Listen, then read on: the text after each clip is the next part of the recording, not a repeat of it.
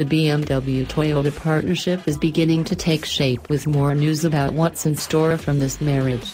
Rumors have circulated since the two automakers announced the partnership back in January 2013, a lot of which had been centered on the revival of the Toyota Supra and the development of the next-generation BMW Z4.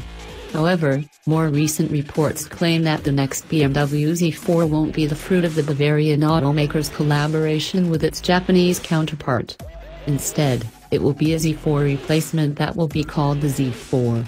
The Z4 concept that BMW unveiled in 2017 confirms that nothing will change as far as layout and naming goes.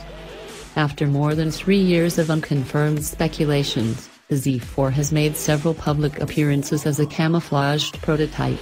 Our paparazzi caught the Roadster during cold weather testing, which suggests that BMW has been working on this new model for quite some time.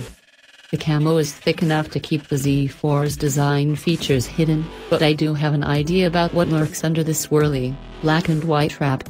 What I do know for a fact is that the new Roadster will ride on a new architecture that will make it sportier than the Z4.